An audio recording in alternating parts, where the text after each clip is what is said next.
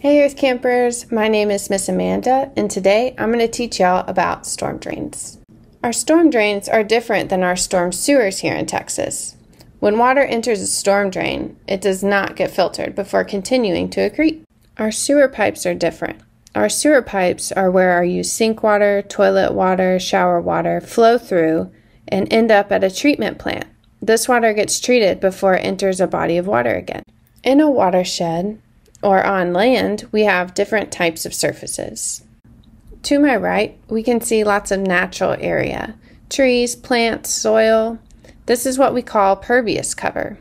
Pervious cover makes it possible for rain to soak into the ground. The plants and soil work as a filter to remove some pollutants that may have been carried with the rainwater. To my left, we have what we call impervious cover. There's a hard sidewalk, a paved street.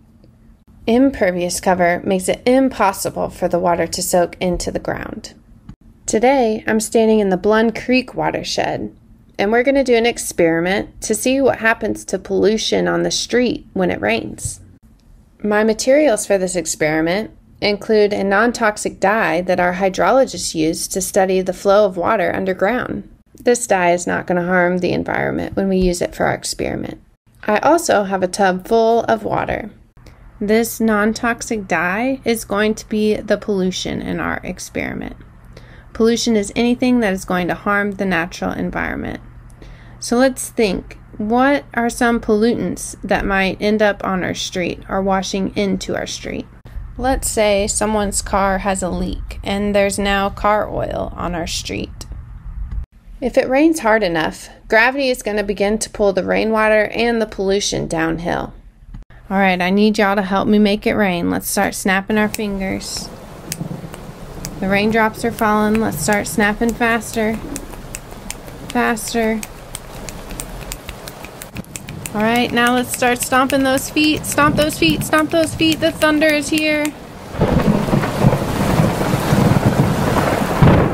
Okay, let's start making our observations. The water is running off the land into the storm drain inlet.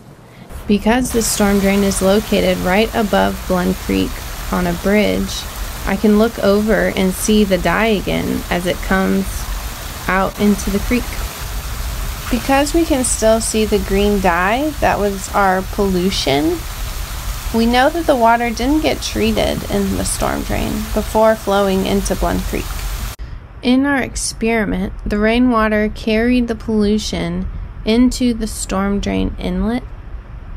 It traveled underground and fell through the outlet into Blund Creek.